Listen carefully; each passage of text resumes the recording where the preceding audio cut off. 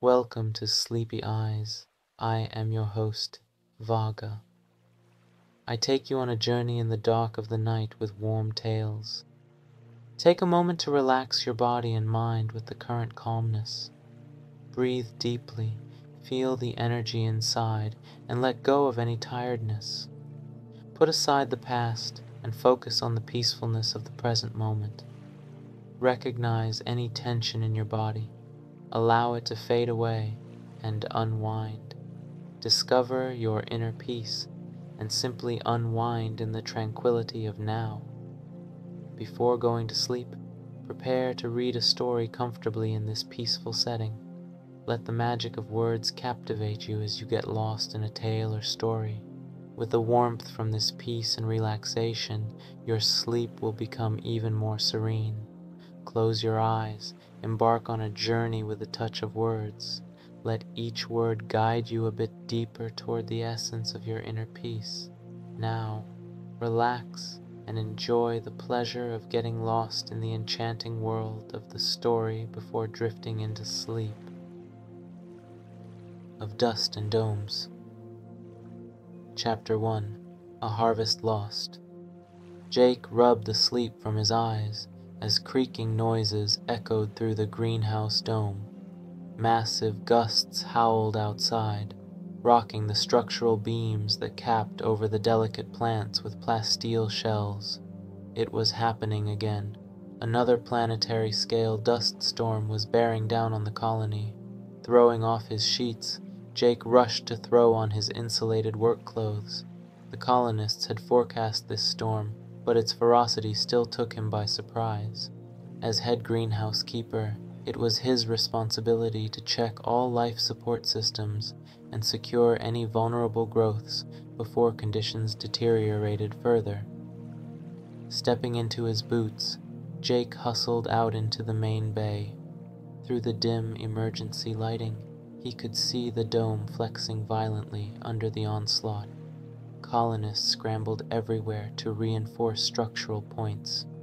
"Jake, the north quadrant beam is about to buckle," called Clara over the comms. "Get there now before we lose the crops." Wasting no time, Jake swung into action. Pulling out his toolkit, he went to work clamping support struts to the massive beam as it waved back and forth, threatening to snap.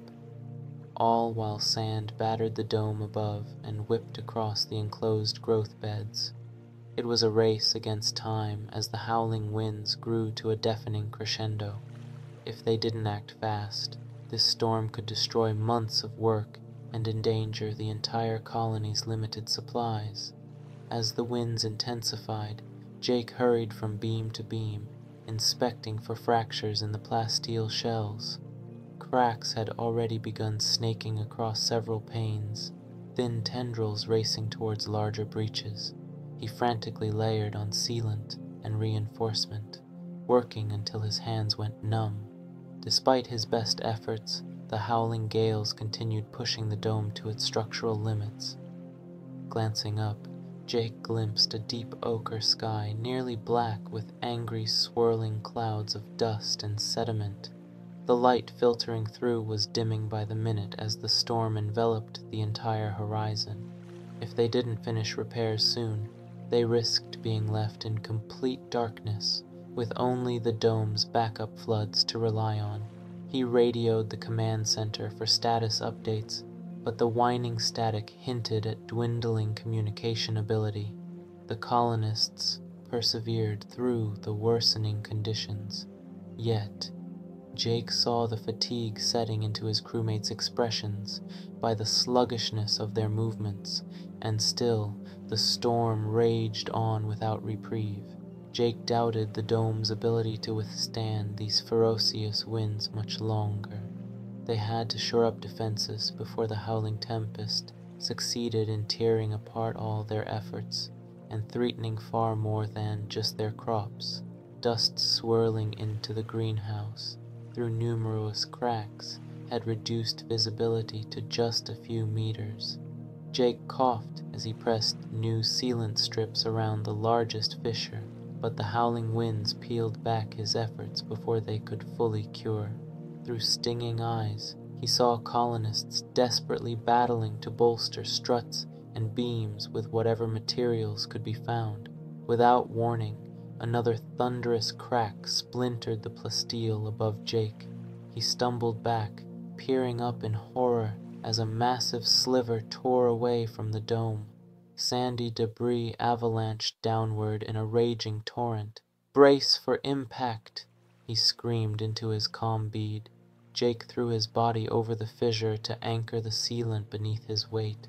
Pelting grains bombarded his back as several colonists scrambled to unload cargo nets overhead.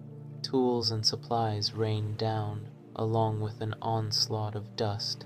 Jake grit his teeth and locked his muscles against the roar of the storm. After an eternity, the barrage lessened. Coughing, Jake rolled off the breach to find it had reopened under the assault.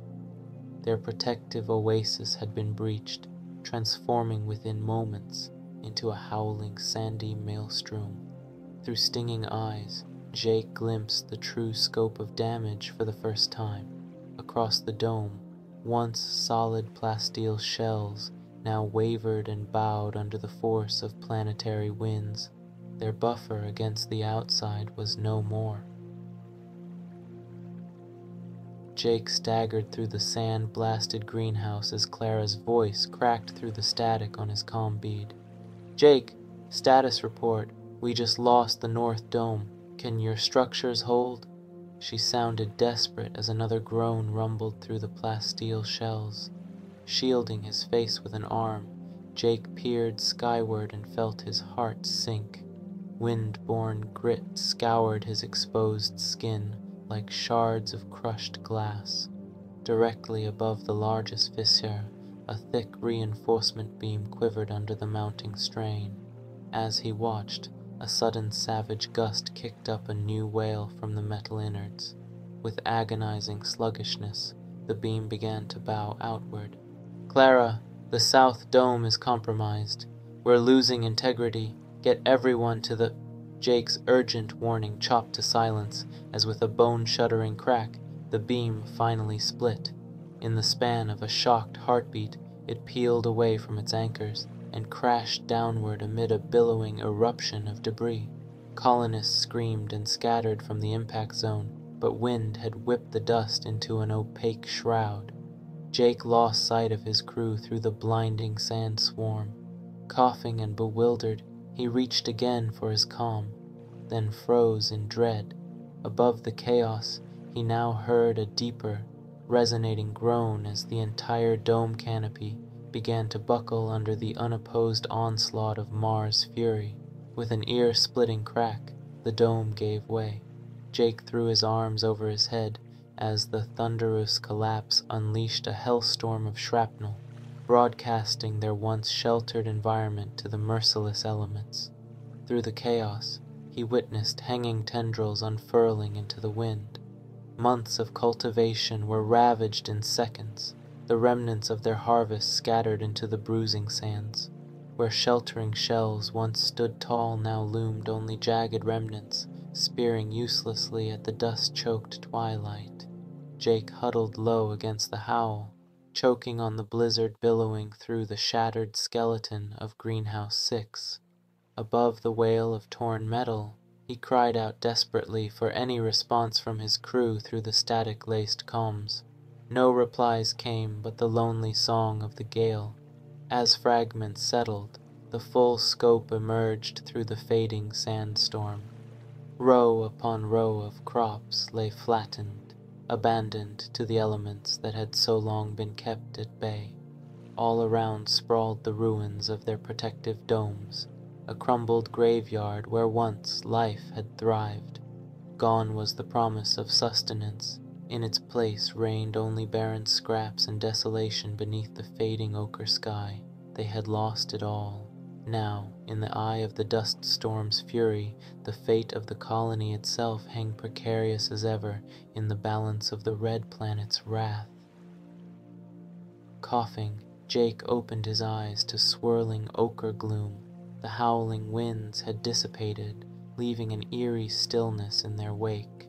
Slowly, he heaved himself up from the gritty soil and peered around at the dim silhouette of landscape, now utterly transformed.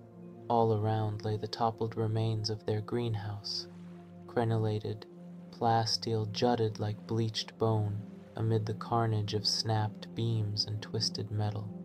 Through the murk, not a single biofilter dome or growth bed remained intact. Their subterranean oasis had been scoured back to the raw red regolith once more. Choking back despair, Jake activated his comm beacon and began stumbling through the dust drifts. "Clara, colony status, please respond." Static hissed back at him until, faintly, he heard her weary voice. "Jake, thank God. Greenhouse 6, lost them all. Get to command. We need a plan." Jake plowed onward through the graveyard of their former bounty. All around, the crops they had nurtured for months with such care lay battered and broken. Yet beyond the ruins, an even greater threat loomed. Without sustenance, the delicate colony itself would not survive long on the earthen domes. Emerging at last at the command habitat, Jake raced to Clara's side, hoping, against hope, she had answers to the crisis now facing them all on the hostile red plains. Clara met Jake at the airlock, pulling him into a grateful hug upon seeing he had emerged from the wreckage unscathed. But as they parted, her worried expression said it all. Through the porthole, they surveyed the bleak panorama left in the storm's wake. No shadows of sheltering shells rose above the piles of debris. The crops they had spent years cultivating were battered ruins among the dust drifts, buried beneath leagues of sediment scoured from the rust-hued terrain. It was a landscape altered beyond immediate recognition from what had existed only hours before. With greenhouses 6 and 7 total losses, we've lost over half our food reserves, already stockpiled for the coming year, Clara said grimly, and I don't think we have time to restart growth before stores run critically low. Jake ran desperate calculations in his head. At current consumption with limited rations, their dwindling supplies wouldn't sustain the colony more than a few months at most. After that, with no protection from the harsh environment and no means to become self-reliant again. He met Clara's weary gaze with grim understanding. Unless they found an answer, and fast, they would be facing nothing short of an existential crisis on the hostile plains of Mars. The colony's very future hung by a thinning thread, and their window to remedy the crisis was closing swiftly.